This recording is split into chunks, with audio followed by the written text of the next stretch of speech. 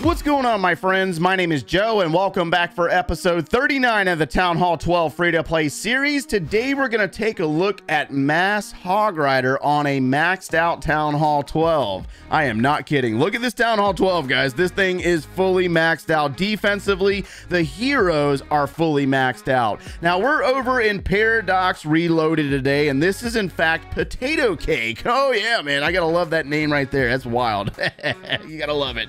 And the army that he uses is 34 Hog Riders, but he does also have maxed out heroes for Town Hall 12. So there are some things about these bases that you need to understand when it comes to why these attacks are effective, because not every single army is going to work on every single base, and you have to understand as you develop as a Town Hall 12 player into Town Hall 13, you might need to understand how to read these bases and be able to break them down to select the army that you might want to use. And besides, this attack strategy is very abnormal. We normally see a lot of dragons, we see a lot of witches, we see avalanches, we see all these different strategies, but Mass Hog Rider is really not one of those ones that is overly used. So when we look at this base, let's try something different today to help you understand why this army works in the first place. Let's split the base into quadrants and show you each section of the base. Now, there are some rules when it comes to the use of the Hog Rider that you need to understand. You should have learned these rules down in the lower Town Hall levels, is that the Hog Rider is a defensive seeking troop. It gets taken out very easily by the Archer Queen. If there are enemy clan castle troops, those will also destroy your Hog Rider. So you have some things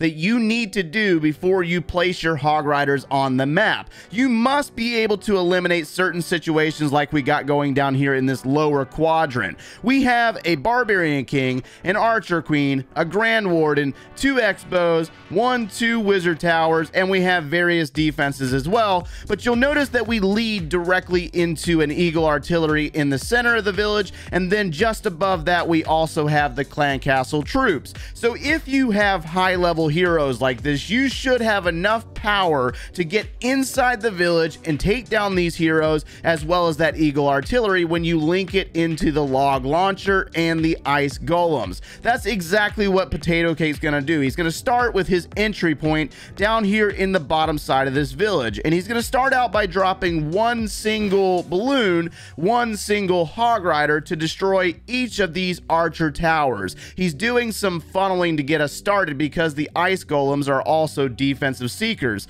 So he drops his 3 ice golems once those 2 archer towers are gone, and he's gonna follow up the ice golems with some wizards as well as the log launcher. Now, the log launcher is doing damage to the Inferno Tower as well as doing some damage to that Archer Queen, and it's also opening up compartments for the heroes. Here comes our Barbarian King and our Archer Queen. Now, he's also going to place 3 headhunters because the frozen heroes will get taken out very easily with the headhunters, which frees up the Barbarian King and the Archer Queen to eliminate additional buildings and keep progressing deeper in the village. Now, the log is going to do some serious damage to that Eagle Artillery, and everything is going to keep moving forward. Inside of the log launcher, I believe there was a P.E.K.K.A. and another ice golem, while the king and the queen pull the clan castle troops out, and inside there is a headhunter, archers, and a lava hound. This makes it incredibly easy. He's going to drop a poison spell for those clan castle troops, and the Archer Queen and the king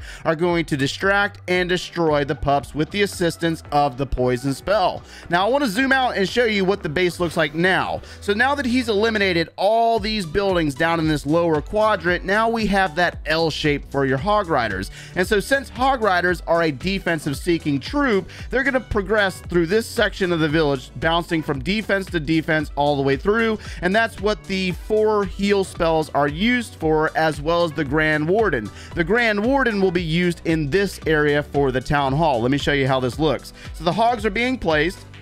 Not all of them. He's going to drop some of them. He's going to place his warden, and then he's going to sneak in hog riders on this archer tower, trying to keep the main group inside the village. And he's going to use his heal spells by linking them together as the hog riders progress forward, going through the expo, the bomb tower, wizard tower, and then he's going to go up into this zone where the town hall is located. And he's also going to have another heal spell dropped here very soon as these hogs work through these point defenses, taking down the wizard tower. And then at 51%, the town hall will be activated. As the hogs take down the town hall, he's going to use the warden's ability to protect those hogs from the giga bomb, and then they're going to keep moving forward through the backside defenses while the barbarian king works through the final inferno tower. And that's pretty much it, guys. We're on cleanup. So I mean, you notice how he broke this village down into quadrants and found all the little weaknesses within the defensive placements as well as the troop placements in the heroes,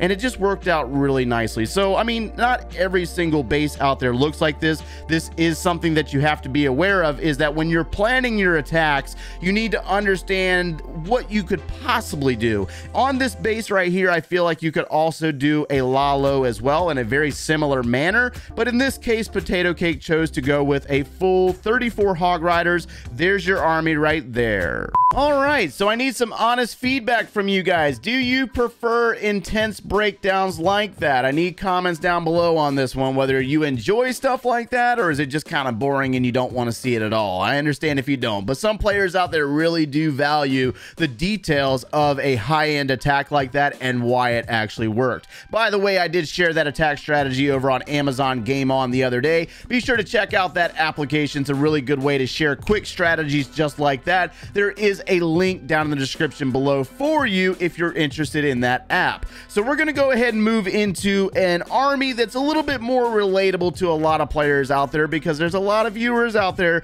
that love the dragon attack strategies. And in this case, we have a Zap Quake dragon. And there's a reason behind this. When we look at this village, you're going to notice that there is a multi-target inferno tower surrounded by air defenses. This is a big weakness and a big perk for the use of dragons, because you guys know how this goes down.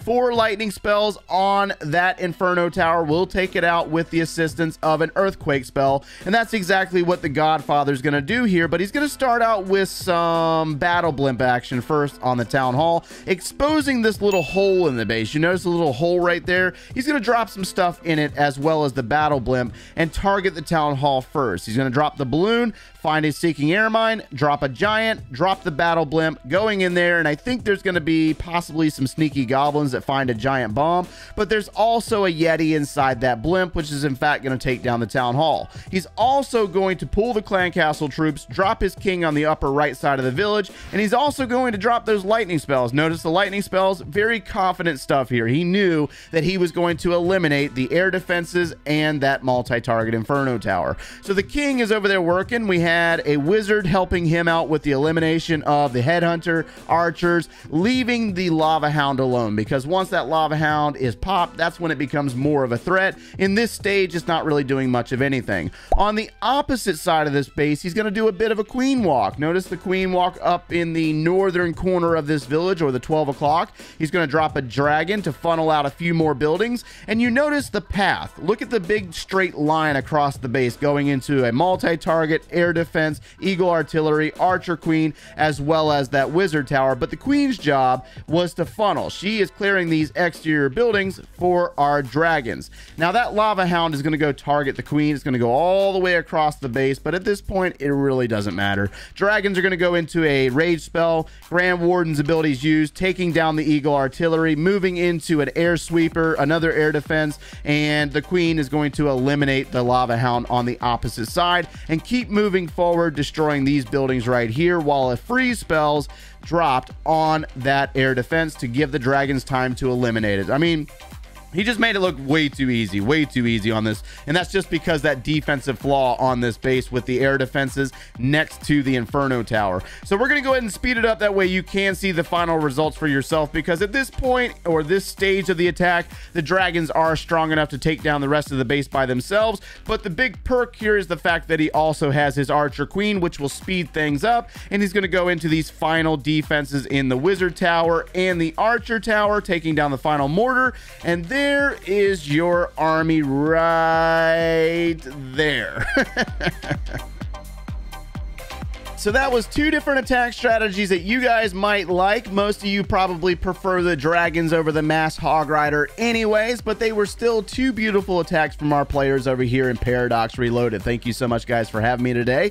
And I also want to kind of address a question that pops up regularly in my comments section. Players are always asking, why aren't you using these attack strategies in Clan War, Joe? And the fact of the matter is that I think a lot of you guys fail to realize that we are playing free-to-play. We are grinding heroes, guys. We're grinding them, trying to get them done as soon as the game will allow us to do, because we don't have a lot of magic items. We don't buy the gold pass, so we don't have all those additional perks helping us move forward. I explained all of this stuff yesterday in the Q&A stream that you might have missed, and if you did miss it and you want to watch it, you can always jump over to twitch.tv/Clash Attacks with Joe and check it out. And we'll also be streaming again later on tonight at 7 p.m. Eastern Standard Time. So again, we do our best to try to replicate these attacks when we are in Clan War leagues, but right now we just got to focus on these hero upgrades. That way we can get them done and start working on the strategies that we're trying to present to you from my clan mates, because they're mostly maxed out already and we want to provide you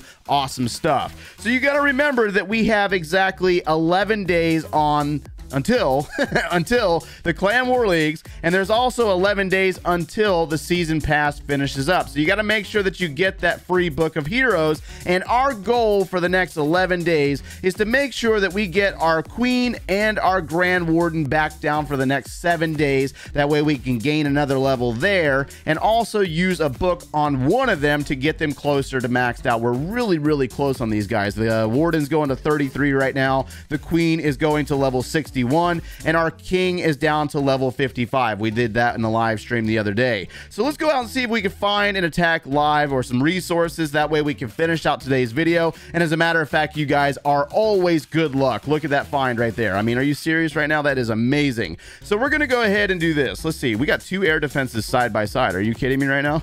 I like that. I love that. So let's go ahead and roast some air defenses and get some Dark Elixir in the process. 1, 2, and 3. There we go. We probably could have took out that warden as well, but it didn't work out that way. Let's go ahead and drop 3 right here. 1, 2, and 3. And then we're going to go ahead and do this. Let's grab a Wizard Tower and a bomb. Actually, you know what? Let's do... Yeah, let's go ahead and do this. Let's go 1, 2, and 3. Grab the Wizard Tower and the Bomb Tower and the Air Defense. Let's go ahead and drop baby dragons around the village. And we also have a Blizzard that we can use. That way we can grab the Town Hall, get the win, even though we really don't need to get the Town Hall because baby dragons are good enough to get the 1-star on their own. But for, you know, a little bit of dramatic effect, why not take down the Town Hall? But we got to make sure that we clear out the Dark Elixir first. So let's go baby dragon here. Take care of some of these hidden Teslas. Man, these things are powerful, bro. Oh my god. Wow. Oh my goodness, they are roasting my baby dragons quick. So there's still Dark Elixir down here. There's still Dark Elixir right there. Let's go ahead and drop one baby dragon there. We got the 1-star. We might need to shift our attention otherwise from the Town Hall. Let's see what the baby dragons do here. We're going to take down a cannon. And let's get a baby dragon. All right, you know what? Let's do this. Let's go air battle blimp here. Drop baby dragon, distract that queen a little bit. Okay, battle blimp's distracted, or the queen's on the battle blimp right now itself. So let's go and get the invisibility spell down. There we go. Drop our rage. Did we get on target? I think we did. Let's go ahead and drop our invisibility spell again. Super wizards are still working. They're going to roast that queen a little bit. Will they take the town hall? No, they will not. They were close, but they got all the resources, and that's all that really mattered here. So we missed out on a little bit of resources. Let's grab that drill that I almost missed. I'm glad I saw that because some of you guys out there might have got triggered by seeing that. And let's go ahead and walk away from that attack with a massive amount of resources. What a whale, man. 10,000 dark elixir, and that is going to finish this up for today, guys. We're just going to keep grinding like usual on this free-to-play account, but we're going to finish this thing and max it out. And if you're following along with the series, you got this. I promise you, you can max it out. You just got to stick with it. That's all it really boils down to. And hopefully I'm providing you a little bit of motivation. If you enjoyed today's content, make sure to leave a like on the video, subscribe if you have not done so already. And if you like watching us quite regularly, turn on those notifications. If you need any additional video support, or you would like to see the very beginning of this Town Hall 12 free-to-play series, or the Town Hall 11 free-to-play series from 2020, click one of those links over there, and we will see you in the next one, guys. Take care.